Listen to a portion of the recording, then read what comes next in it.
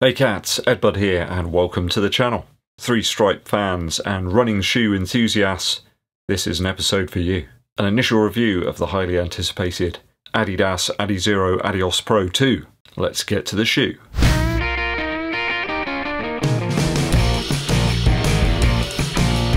So this new version weighs in about 4 grams lighter than the original. I can feel it.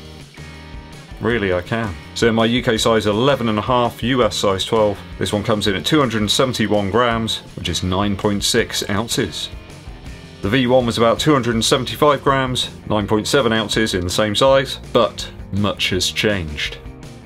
This new version looks a hell of a lot lower to the ground, but it is in fact the same 42mm in heel stack as the V1, at least in my size anyway. That V1 did have an overlap around the heel section leading through to the midfoot. That foam was kind of cupping around your foot. Not so in the V2, less foam here, but that means there's slightly more weight to be used in other places. Big dough of 180 Earth credits though. This is a shoe I've bought with my own cash. Nobody sent it to me. I don't think Adidas send out all that many shoes. So must be noted that the V1 was about 170 Earth credits, so we got a £10 additional charge.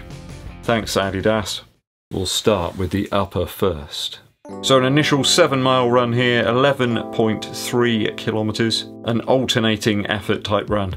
It was supposed to be easy effort and then half marathon paced effort, but I just ended up running relatively fast the whole way. So yeah, well done Ed. Control, control, I must learn control.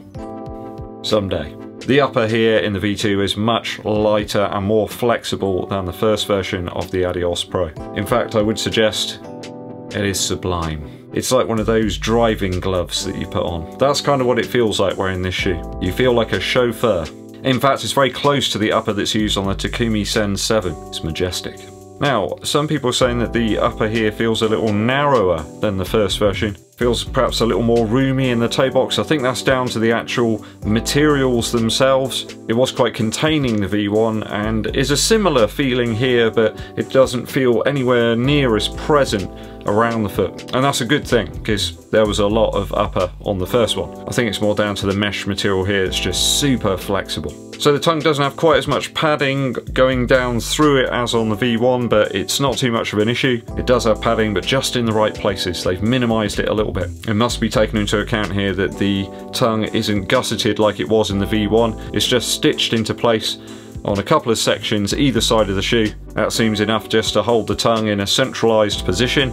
It certainly feels less bulky on foot due to that new upper mesh material, which means the extra weight that you've saved can be utilized in the heel counter area. Certainly more rigid this time. Look at that.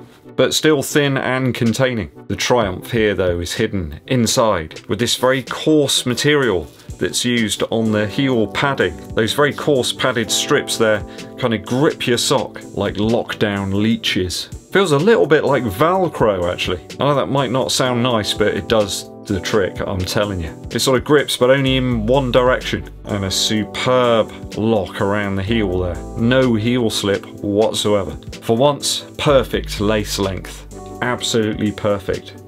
We must savour this moment. Perfect lace length, yes. Adidas, the people that designed this shoe, give them a pay rise. A small cake maybe to congratulate them, or a little badge saying did good. I think the length here is pretty much standard for an Adidas shoe. I've seen a few people say that they run a little long. I don't really think that's the case. Pretty much as true to size for an Adidas shoe as you're going to get. I had zero change in terms of the lockdown on my first run. I just tied the laces up and ran, and I didn't have to worry about it. That was refreshing. Just feels like it was made for my foot. Only improvements here, no drawbacks. I'm not scared to give this a 3 out of 3 for the upper. If you're enjoying the video today guys, please hit that subscribe button and click the bell below for notifications of when we launch more running shoe content for you. And don't forget to give this video a thumbs up like. Midsole, midsole, midsole now. So with the midsole they've got the old carving knife out and slashed away at the Light Strike Pro. They've carved some foam out the top of the midsole, just here, to allow a bit of additional squash, and around the midfoot area there to expose the energy rods. Can you hear them? No, neither can I. Does remind me a little bit, this whole thing of carving out some of the midsole foam of the Air Jordan series, you know, the 3, 4, 5 and 6, or maybe even the Air Max as well, where Tinker Hatfield decided to, you know, cut out a section there like a window to show you the inner workings of the shoe. I like it. I'm sure Nike will be very upset that Adidas have done this, and I kind of like the idea of them sitting there going, really? We did that first. We did it first. Certainly a less boxy and more streamlined approach to the Adios Pro 2, so still with the great feel of the V1 underfoot, but a much smoother ride. There's just a little bit less there, and that was a good thing. Not quite as firm, a little bit more give in the midfoot area, and hitting my half marathon pace goal time on those faster miles to the second every time. I think that says a lot. That was exceptionally impressive as well, due to the fact I was running on some tired legs after a longer run and a bigger mileage in the last week as well. My watch was barking at me to take a rest day, and I just said, nah, leave me alone, I know what I'm doing. 16-mile-an-hour winds, some rain, and just dismal skies. Those things did nothing to wipe the smile off my face whilst running in the Adios Pro 2. It was really enjoyable. The midsole refinements here work superbly well, and Adidas have even put some holes into the insole to further lighten the shoe. You guys will know my 10k and a half marathon personal bests were both in the Adios Pro 1, and I see no reason why the version 2 couldn't help me improve upon those times as well. One little worry there in exposing the energy rods. I wonder whether moisture will be able to get into the foam perhaps. I'm not sure if that's a thing you would be worried about, but you know, in the UK there's a lot of rain, so I just worry that the moisture might be able to get in there and perhaps do something to the foam. Maybe it will damage its longevity. Hope you can see where I'm coming from there. Cruising at 6 minutes 51 per mile isn't an easy thing to do, but it did feel quite effortless in the Adios Pro 2 today. I'm going to give this one a 2.8 out of 3 for the midsole after my initial run. Outsole now. Oh, it's a thing of beauty, guys, I'm telling you. It really is. Just small refinements again here in the outsole that really make a difference. On the wet road, the concrete and the gravel, like a honey-covered Velcro high rebound ball, hit by McEnroe with vicious vengeance after a bad umpire's call. The rubber's got an almost F1 tyre type feel to it. It really is something to behold. You can even feel it gripping your finger as you sort of rub it down there. Like it's really something. It doesn't look like it's going to grip that well, but it really does. I wonder what they put in there. It's magic. Very slight updates here then in the rubber on the midfoot to the forefoot. You've got the rubber giving way to this area in the toe-off section of the shoe, which is a little smoother and a little thicker as well to boot. So maybe Adidas have put that in just to improve the longevity of the outsole a touch. 2 strips of rubber here, as per usual in all super shoes. That's a given. You have to have that. If you don't put them in there, then it's just not cricket. One important thing to note here is that the heel section of the shoe is very slightly wider. It does make a little difference there in the stability in the rear of the shoe. Yeah, I've been chucking it down for like a day or something here in Yeovil, but it may as well have been bone dry. That's what it felt like. It was really assured underfoot. And you know the other day how I am worried about that a little bit. It's in my mind, you know, from going flying while testing out the RC Elite 2. No signs of any slipping or sliding. It's a right ripper of an outsole. And of course you've got these little holes that Adidas have put in everything to lessen the weight, maybe to improve the grip a touch more. Even on gravel actually the softer rubber held up really well. Very promising improvements here, subtle but welcome. I'm going to give this a 2.8 out of 3 after my initial runs for the outsole. Talk value now. So, touch more expensive actually. They've added on 10 Earth credits. You naughty people, Adidas. You devils. I would suggest it's not really a daily shoe as such.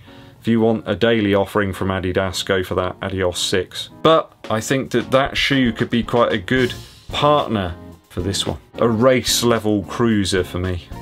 Like a Millennium Falcon. Once you get the groove, you can just lock into that rhythm and the miles just drift by.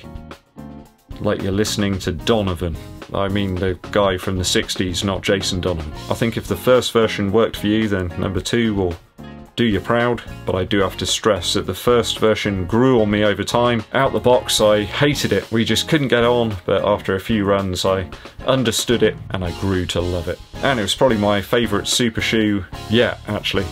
I really do like the V1. This one's just so much sleeker though and has all the things that the V1 does, but more. So still 30 Earth credits, cheaper than the next percent, 10 less than the Endorphin Pro 2, so a little closer. And there's infinitely more grip here than the Liberace of running shoes, the RC Elite 2. I gotta say, it is well crafted. There's no like glue marks or anything like that. It does feel like you've got a really nice, well designed and well put together shoe, and that makes the whole experience a little bit nicer. Don't be put off by the weight.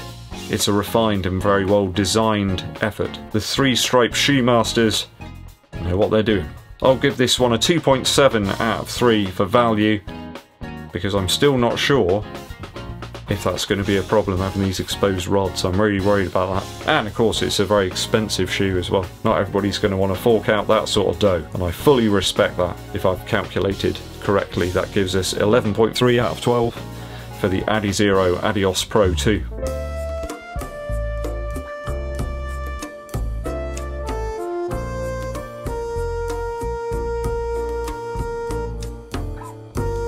Hey cats, have you picked this one up? Is it one you're looking to introduce to your running shoe rotation? Let me know your vibes on this one down in the comments. A film recommendation today. Gotta switch things up from time to time. You guys may know that I've talked in the past about how much I love the Marvel universe or multiverse or whatever it's called these days. I've been watching Loki and really enjoying that so far. Really like the vibes. Kind of reminds me a little bit of that album that the Arctic Monkeys released a couple of years back. It's got that whole space age sort of 70s style. It reminds me though of my favourite films that I've watched throughout the Marvel kind of universe, throughout all the series. One of my favourites will always be the Captain America film, the very first one. I love the whole setting of that. I love his character as well. He's just such a likeable character, Captain America. Very selfless sort of person. And I think it's got one of the strongest stories actually of some of the Marvel films. Some of them are a bit wild and wacky and you have to really concentrate very hard to kind of take it all in. But I think Captain America just stands out there as one of those great films. No matter how many times you watch it, it's just still really enjoyable. He's kind of dead set on making sure he's trying to keep people safe. And I know further down the line, Tony Stark's trying to do that in his own way, but obviously they meet in the middle at some point. But yeah, do go and check that out if you haven't seen those early Marvel films. I think they're superb. Captain America. Thanks for tuning in for today's review. If you haven't done so already, please hit that subscribe button and click the bell below for notifications of when we launch those new videos for you. And it really does help the channel out if you give this video a thumbs up like and share it with your running buddies. My name's EDDBUD and I'll be seeing you